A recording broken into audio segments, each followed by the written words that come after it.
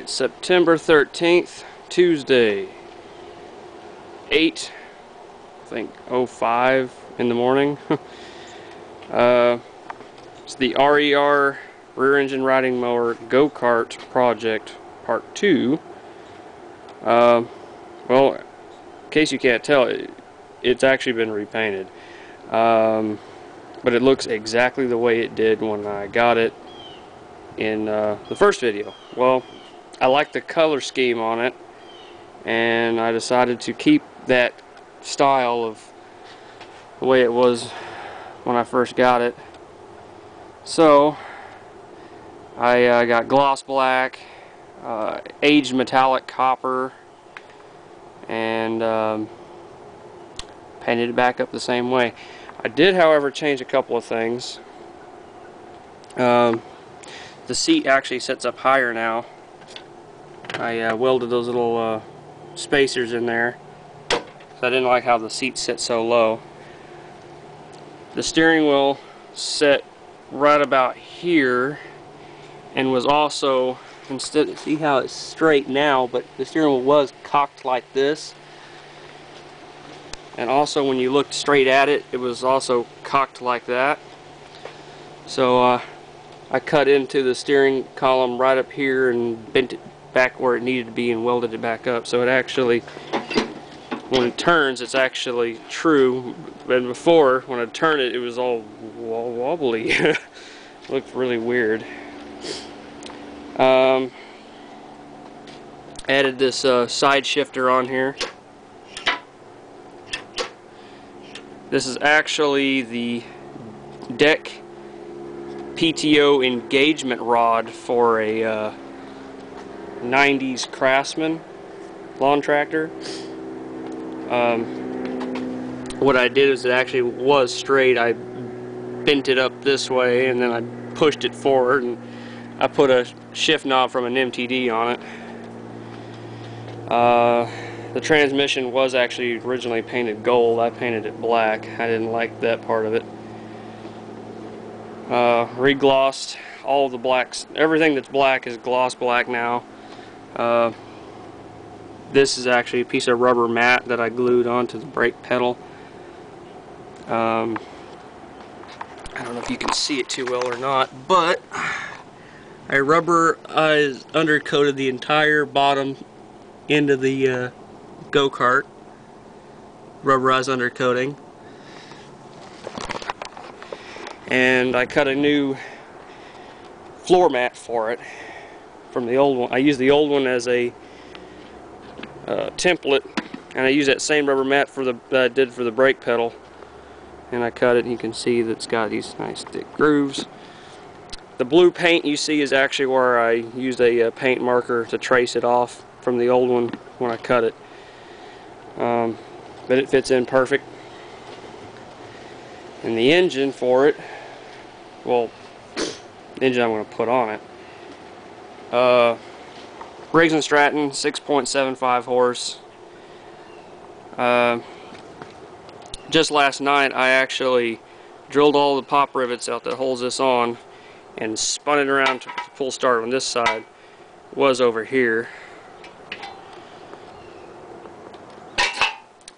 And I already repainted it up in places. Fresh, just give it a fresher look, you know.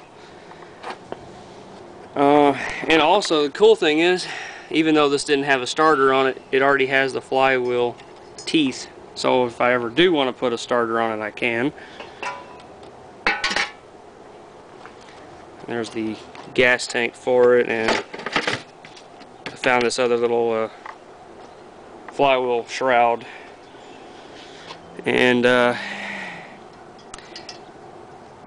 this is a retaining spring that the previous owner put on this engine to actually hold the brake back. So what I'm going to do for a kill stop, I'm going to put a bar through here that's going to hook onto this, so I can actually have a manual push stop that will engage the brake and kill it. That way I don't have to put a toggle switch or anything on it, nothing fancy. And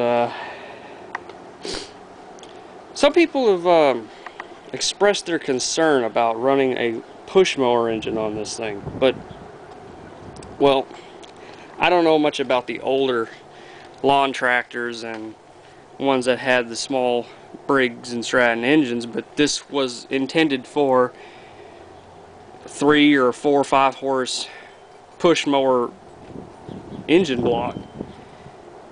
But my parts book that I have, a manual, it doesn't say anywhere in there that those engine or that size of an engine had some sort of an internal synchronized balancer like a lawn tractor engine does.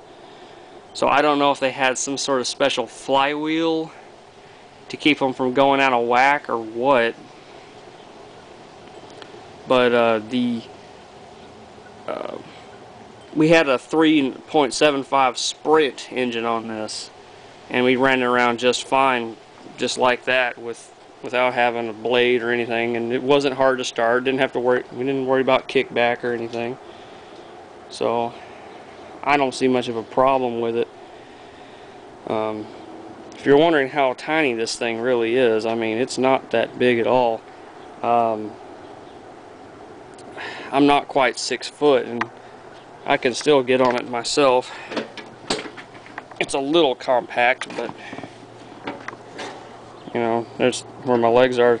Now, I told you the steering wheel used to be a lot lower. So imagine it was way down there at one point. That's pretty crummy. All this does is it actually actuates the belt tensioner, which the more you press it like you would a gas pedal, the faster it goes by increasing the belt tension. And it has a manual brake separate from the clutch, which is actually the gas. It's backwards. It's weird.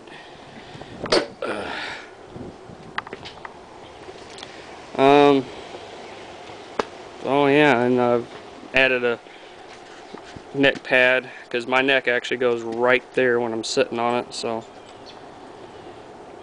it's cool. I like it. It's neat. I've actually come up with a pretty cool 70s sounding name for this 70s looking go-kart. I call it the Dixie Fox. So I think it's kind of a perfect name for it. Small, lightweight, nimble little redneck thing. But I still gotta get a pulley for it.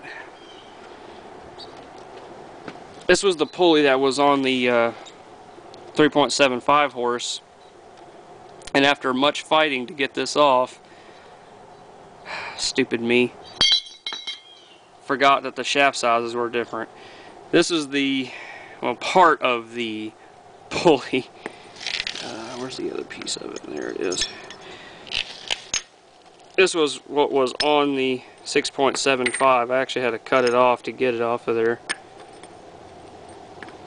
But yeah, you can tell just by looking right there. I mean, so I can't use this. I have to buy another pulley from Tractor Supply, and that's like another 20 bucks.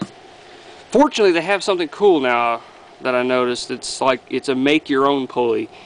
You get the pulley section itself separate, which is like $7 or $8, and then you get this center part, the actual hub shaft. It slides down in there, you weld it in place, and you essentially make any pulley you want, any size for any size engine. That's pretty cool. I'm going to go up a couple of sizes. This is a 4. I think I might go 4.5 or 5 inch pulley on there. And I think the weight of the pulley will actually help with the counterweight. So yeah. It's all for now pretty much. So thanks for watching, and see you later.